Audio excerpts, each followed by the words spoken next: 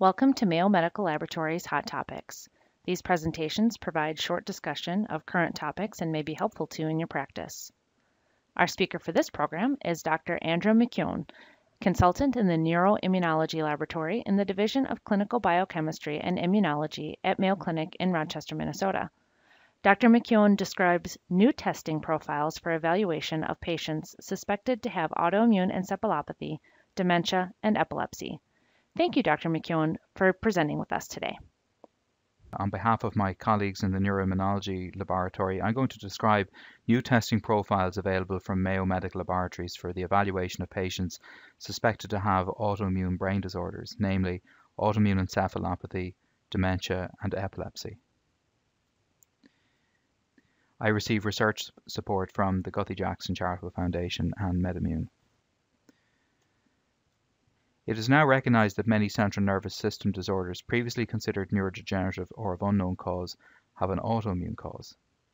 Many of these occur as an aberrant byproduct of an immune response against a systemic cancer known as a paraneoplastic disorder.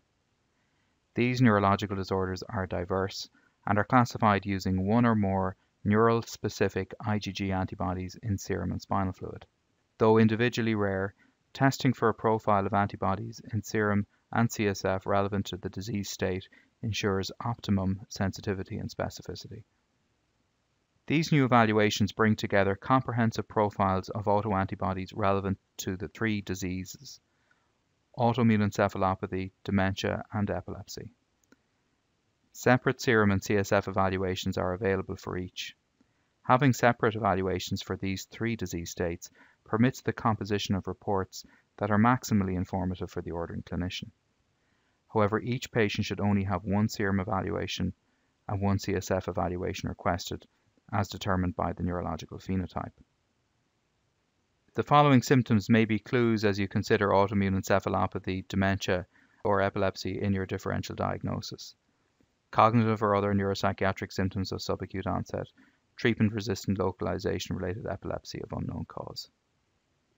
Encephalopathy refers to a disorder of subacute onset, usually characterized by multimodal cognitive dysfunction with altered sensorium, meaning delirium or confusion, as a prominent feature. Encephalitis is the term often used when the cerebrospinal fluid, or MRI, demonstrates evidence of inflammation. The classic form in an autoimmune context is known as limbic encephalitis because of the predominance of symptoms referable to the limbic system, namely altered memory, mood, and behavior. Delirium and sleep problems are also common.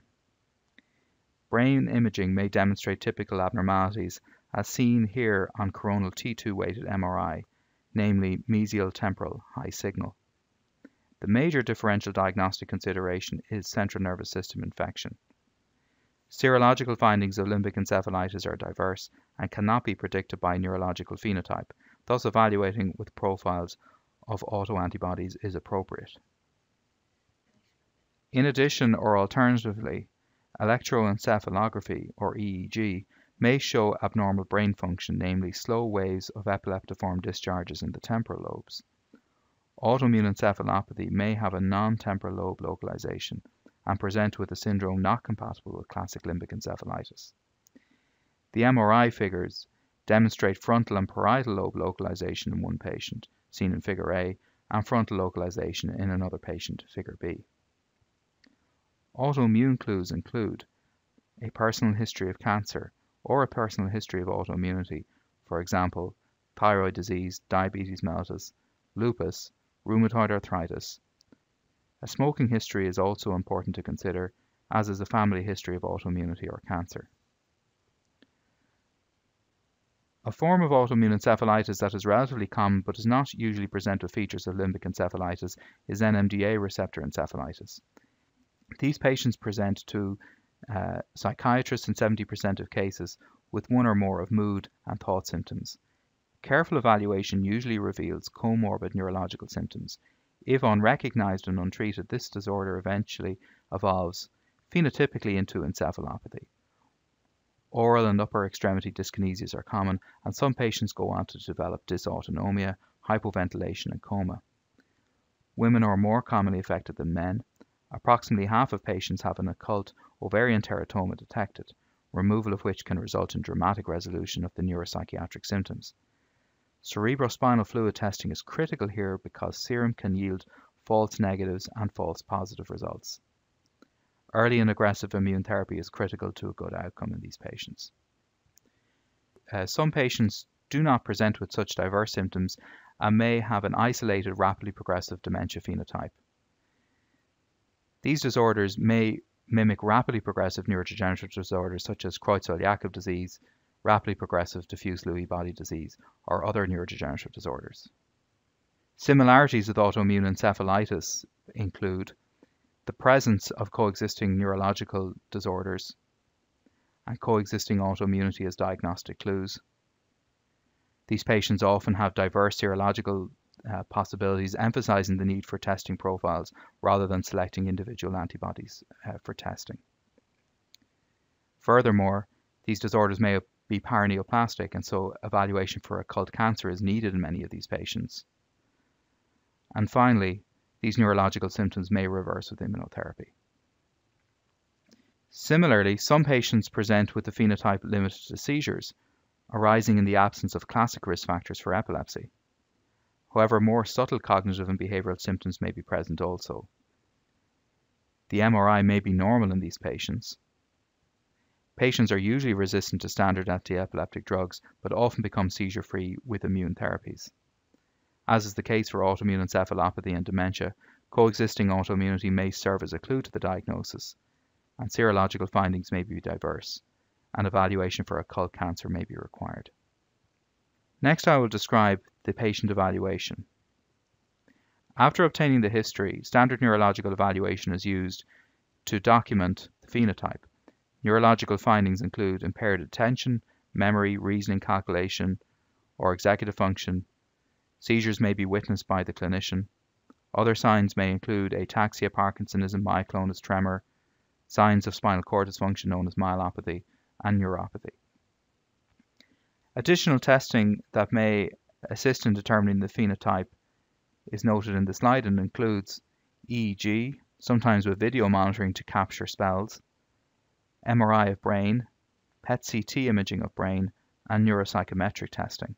Basic serum and CSF testing may also reveal additional clues and includes serum testing for anti-nuclear antibodies and other connective tissue-related antibodies and thyroid antibodies.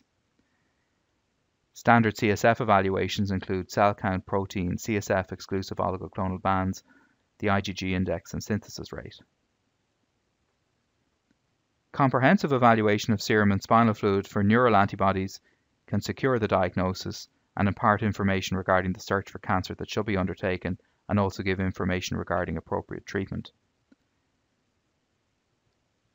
Some antibodies are detected more readily in serum, such as voltage-gated potassium channel complex antibodies, and some are more readily detected and more specific in spinal fluid, such as NMDA receptor antibody.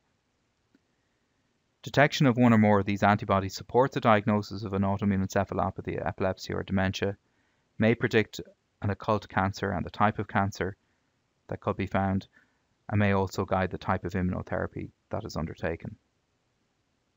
I will now review the serum and CSF profiles for autoimmune encephalopathy. As mentioned, these profiles are very similar for autoimmune dementia and epilepsy, so I'll not review those here. Only one of the evaluations of serum and one of CSF should be requested in any one patient. Ordering should be dictated by the particular neurological phenotype encountered. First, the serum evaluation. The first round of testing consists of screening for autoantibodies by tissue, immunofluorescence, and some antigen-specific testing using immunoprecipitation and cell-based immunofluorescence assays. Depending on initial findings, some reflex tests may occur. Some are to confirm the presence of an antibody by Western blot. In the case of NMDA receptor antibody, GABA B receptor antibody, or AMPA receptor antibody, when detected by cell-based assay, a reflex to tissue immunofluorescence occurs to obtain an antibody value or titer. Because neuromyelitis optica may present initially with an encephalitic phenotype, if that is incidentally identified by tissue-based immunofluorescence screening, confirmation will then occur by cell-based aquaporin 4 IgG assay.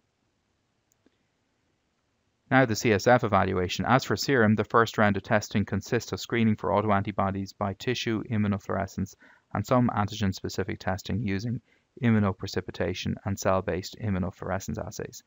Depending on initial findings, some reflex tests may occur. Some are to confirm the presence of an antibody by Western blot. In the case of NMDA receptor antibody, GABA B receptor antibody, or AMPA receptor antibody detected by cell-based assay, a reflex to tissue immunofluorescence occurs to obtain an antibody value. Because neuromyelitis optica may present with an encephalitic phenotype, if that is incidentally identified by tissue immunofluorescence screening, confirmation will occur by cell-based aquaporin-4 IgG assay. Once serum and CSF tests have been completed, if one or more antibodies have been detected, this may guide the cancer search. However, seronegativity does not exclude an autoimmune or paraneoplastic diagnosis, and a search for cancer may need to be undertaken with one or more of the modalities mentioned.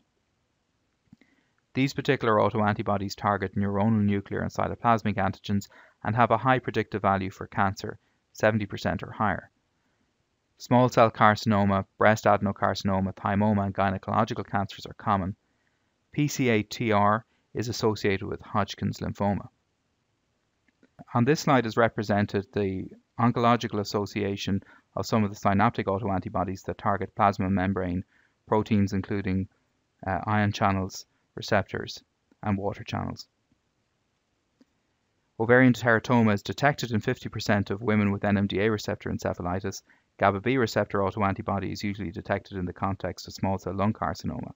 The cancer associations and positive predictive values for the other synaptic autoantibodies vary and include the associations seen on this slide.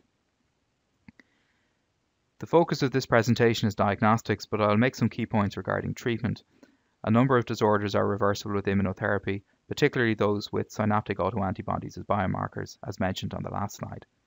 Early treatment is important and may need to be sustained with multimodal therapies. In the seronegative cases, trials of treatment may be appropriate for diagnostic purposes also.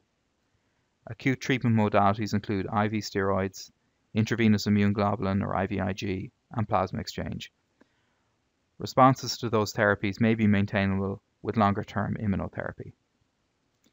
In summary, autoimmune encephalopathy, dementia, and epilepsy are not rare. They are potentially treatable. Their diagnosis is aided by testing autoantibody profiles in serum and spinal fluid, and occult cancer accompaniment is not uncommon. Thank you very much.